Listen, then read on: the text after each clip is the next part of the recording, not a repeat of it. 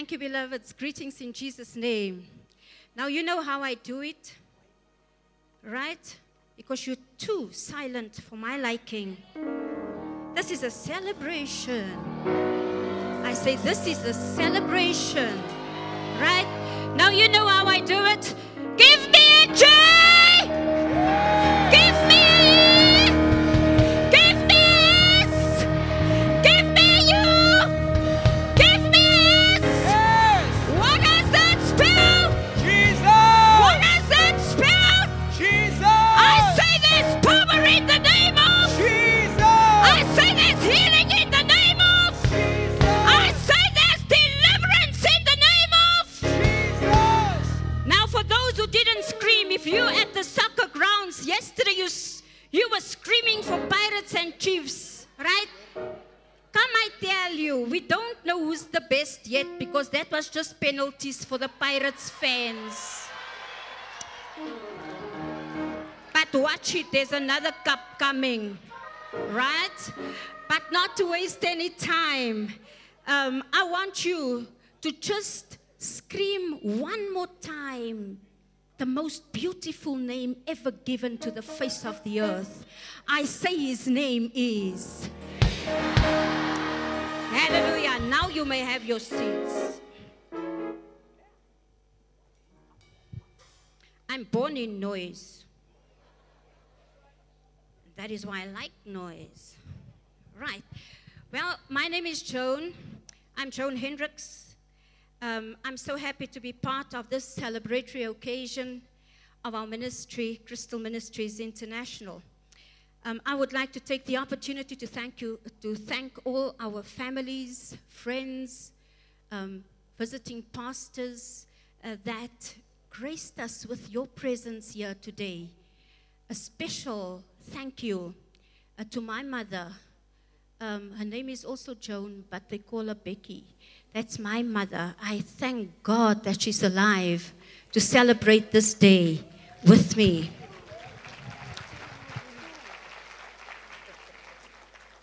I would like to also take the opportunity to thank you for our visionary, my husband, the father of this house, Reverend Carl Hendricks, because without him, this was not going to be possible. Amen. Now, this morning, I would love to just dedicate this psalm that I so much like, and I want to do this speech on this psalm. It's Psalm 121, verse 1 and 2, and it says, I lift my eyes to the hills. Where does my help come from? My help comes from the Lord, the maker of heaven and earth. Amen.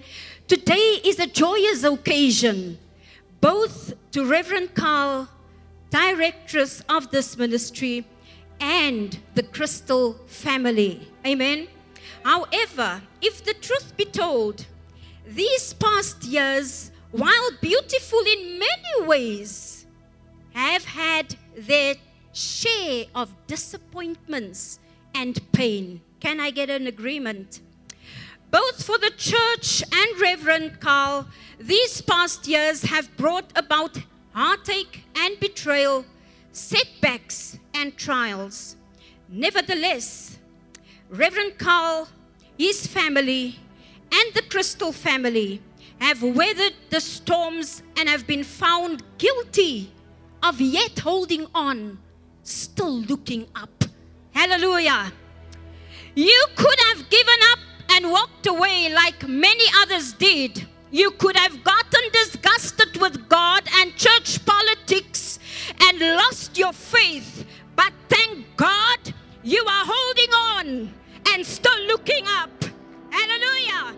While I want to commend you for your stamina and the persistence, I do not believe that you could have done it on your own, but because of God Almighty. I believe the God behind our text in Psalm 121 verse 1 and 2 provides us with the real reason why we were yet holding on and still looking up. The psalmist knew that prior generations had looked to the hills in times of trials and tribulations, and God had made his presence known in the hills. Amen. It was on the hillside that God spoke to Moses through the burning bush. It was on the mountain where God spoke to Abram and stopped the sacrifice of Isaac. It was on the mountain God spoke to Elijah. Now the psalmists say, I will look up to the hills. It is a look of anticipation. It is a look of expectation. So I believe the psalmist knew the God of the mountain will address every need that I might be facing. Now, even if I live, or even if my life was beaten down, we have to look to the hills. Amen.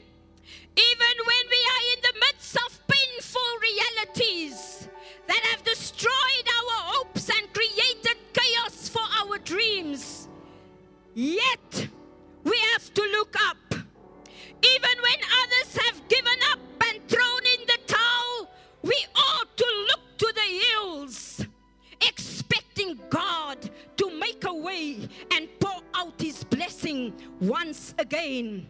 In the midst of downsizing, of workforce reduction, in the midst of messy, unresolved court cases, in the face of layoffs, in the face of unemployment, in the face of BEE and BEEE, you ought to look up to the hills and wait with expectation. Can I get an amen?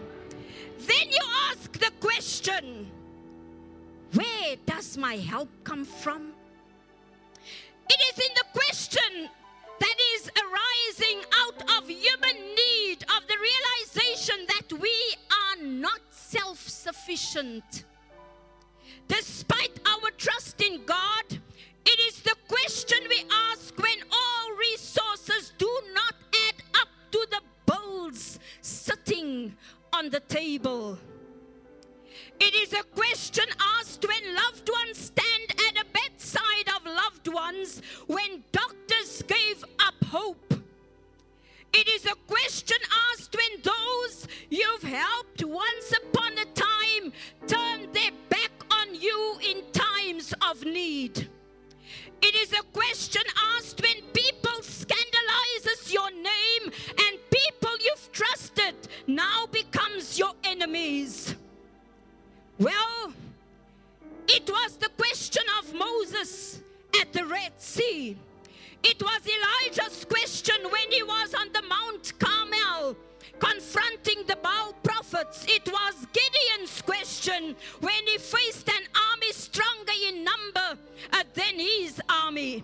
It was David's question when he was being pursued by his enemies. It is the question of parents today who have seen their children descend into the hell of drug addiction. It is a question of grieving spouses, mothers, sisters, brothers who has lost a loved one and is trying to adjust to a new and painful reality. And it is the question of a loving reverend this morning who agonizes over a church that refuses to grasp a new vision and cling to the past that has no future. I say it is a question where we ask, where does our help come from? It is not a cry of hopelessness or desperation. It is not a cry of desperate exclamation of one who is about to give up. No. Rather, it is the faith longing, hopeful anticipation of one who is yet holding on, still looking up. Where does my help come from? It is a plea of one who trusts God, but whose mortality still keeps that trust from being complete.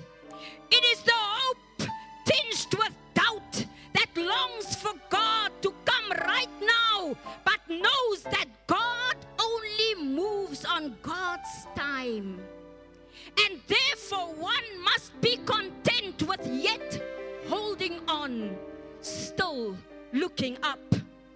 I'm glad to say that my husband, Joan Hendricks, and this crystal congregation, I am glad that today you say our help comes from God, the maker of heaven and earth. We are sure of the source of help we anticipate receiving. The Lord will come and deliver us. The Lord will provide what is needed. I say the Lord will come from Zion and is the source of help that is needed. The Lord of creation is the one who will provide. The Lord of creation who called worlds into being and created all that has been created is the same God who is concerned about our hurts, our pain, our challenges, our disappointments, our frustrations, and the tears we shed night after night.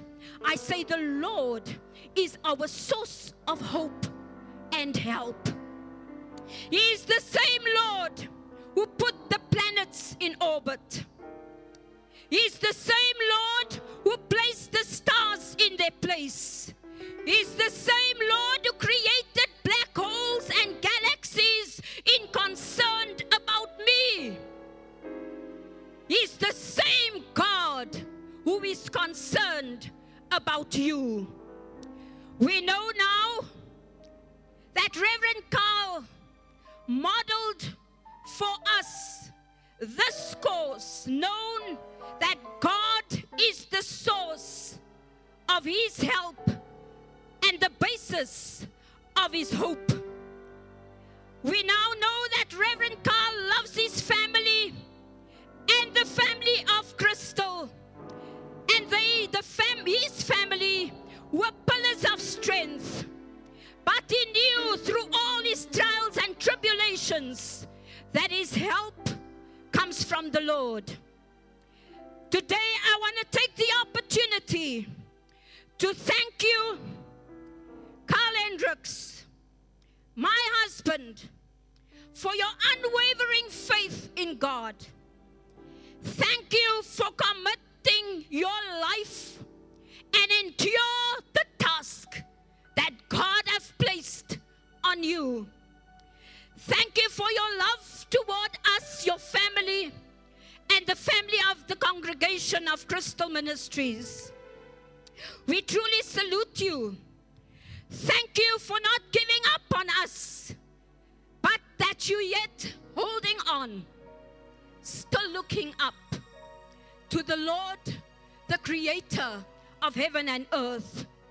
Crystal family, I want to thank you from the bottom of my heart that you stood with us through thick and thin, through painful issues, through people that tried to scandalize our name. Thank you for standing up in our absence.